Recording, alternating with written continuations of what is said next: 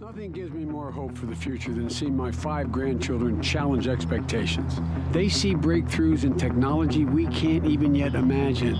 But the only way they're going to get a chance to fulfill all that potential is if we take drastic action right now to address the climate disaster facing the nation and our world. More severe storms and droughts, rising sea levels, warming temperatures, shrinking snow cover and ice sheets. It's already happening.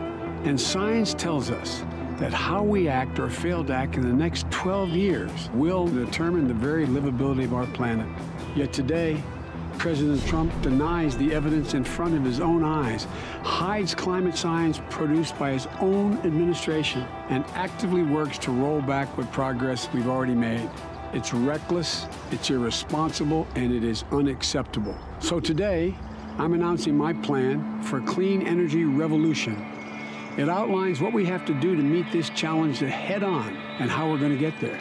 We're going to invest $1.7 trillion in securing our future so that by 2050, the United States will be 100% clean energy economy. This afternoon, President Biden and Canadian Prime Minister Justin Trudeau will chat on the phone. Biden's decision to revoke a permit for Keystone XL will certainly be a topic of discussion. It marks the end of a saga spanning more than 12 years over the pipeline meant to carry Canadian crude to the United States. Here's Kate Bolingaro. In Canada, President Joe Biden's decision to revoke the Keystone XL permit just after his inauguration was met with disappointment. This project is particularly important for Canada's oil sector, which is a large part of the country's economy. It's a project that Prime Minister Justin Trudeau has been advocating for in Washington to be able to help expand the country's energy markets. It's also very important for the province of Alberta, and Conservative Premier Jason Kenney has invested $1.1 billion in taxpayer money into the project in the hopes that Biden would not revoke the permit. This being, however, Biden has been very vocal about his stance on this project since he was vice president under Barack Obama. So while this decision doesn't come as a surprise, it is something that the Canadian government is disappointed about. However, they of course respect Biden's decision, and they will continue to work with the president going forward on other things they have in common, such as the fight against climate change and economic growth, which is something that both countries are hoping to especially work on given the impact of the COVID-19 pandemic on both of the countries' economies.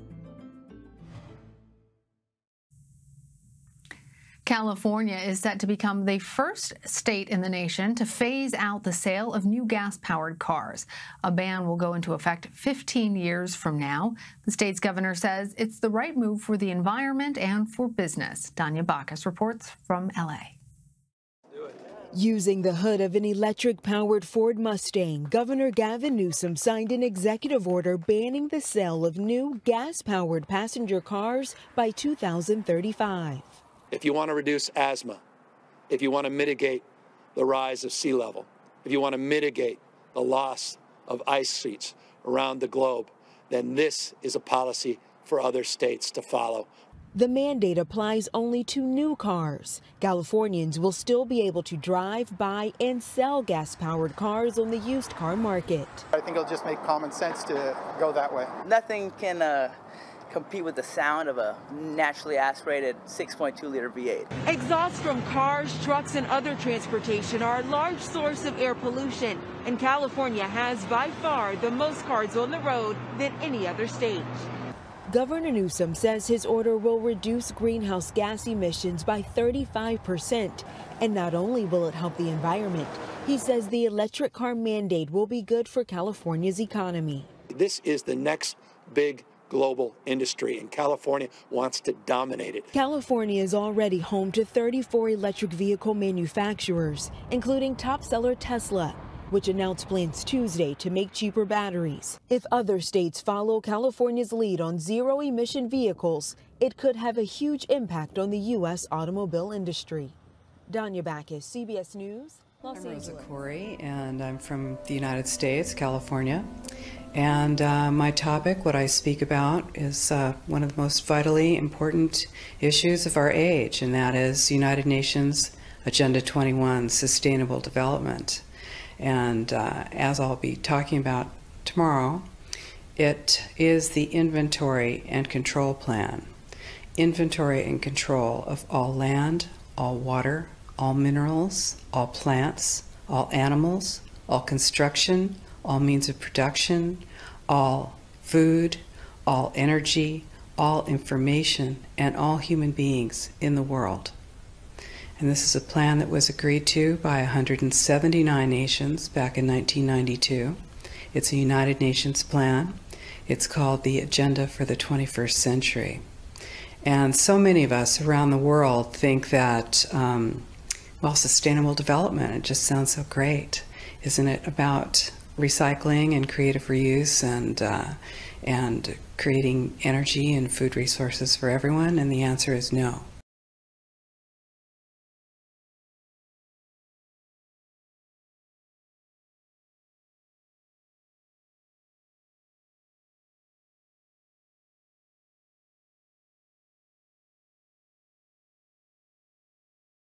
Guys, Alex Newman here with the New American. We are at CPAC, and we are with the one and only Mark Morano. Normally, we find him at climate conferences and UN clown shows. Today, we're here at the conservative meeting. Mark, one of the things that you've been talking about here is how Putin's war machine has literally been financed by the idiotic decisions made in Washington, D.C. on energy and these things. Tell us about it.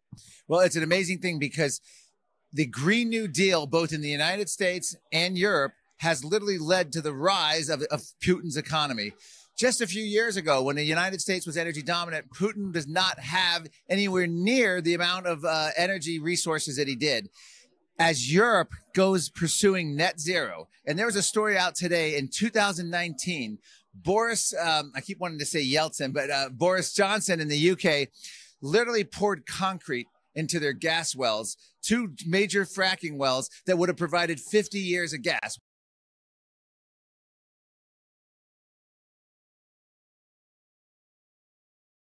Why did they do it?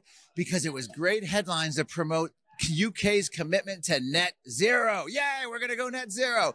This is happening all across Europe as the European Union slowly destroys the sovereignty of these nations, and it goes through, and they're all achieving this goal, this utopian vision. So they're shutting down their domestic energy. At the same time, Russia's oil and gas, natural gas, 38% going to Europe as a whole, over 50% Germany reliant on Russian natural gas.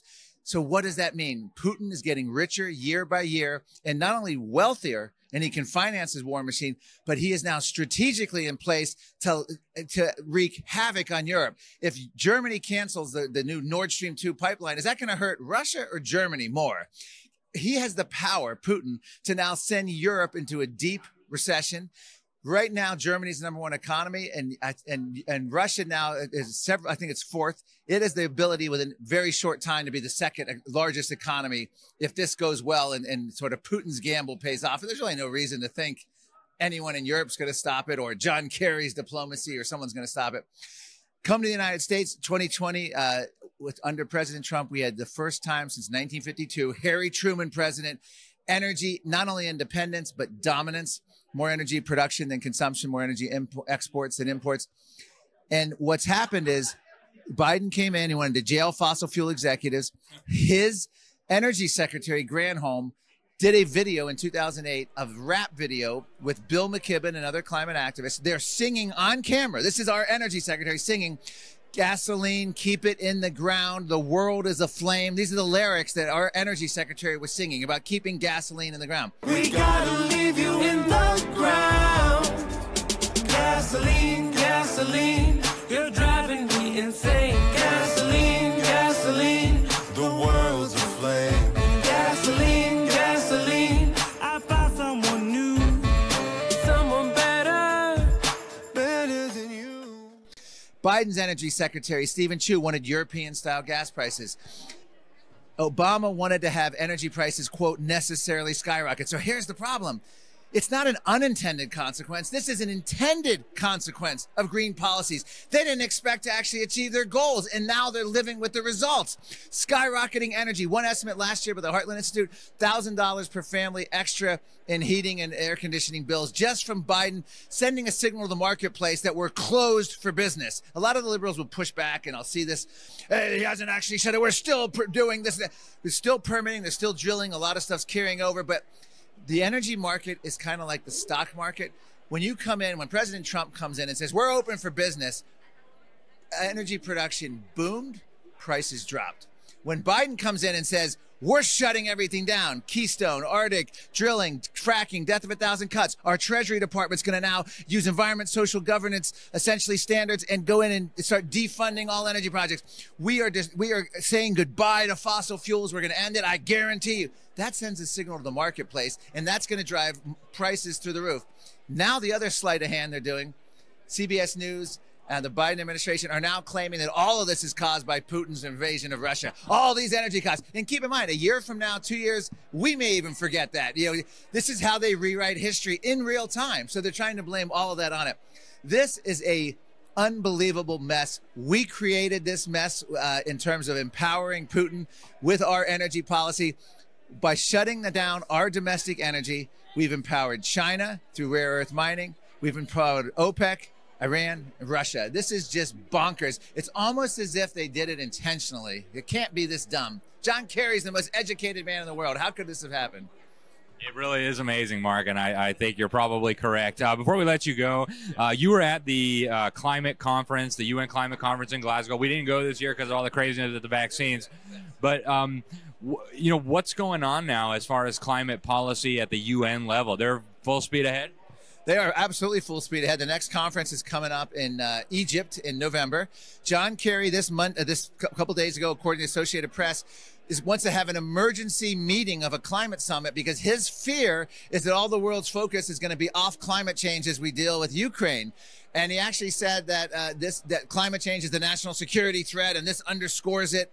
Of course, the climate and energy policy is the national security threat. But no, the United Nations is full on. What they're now doing, if you look at a lot of the climate activists on Twitter, social media, they're pivoting and saying, we told you so. Had we gone solar and wind decades ago, we wouldn't be beholden to Putin. We wouldn't need Russian gas. This is our fault for not listening to them.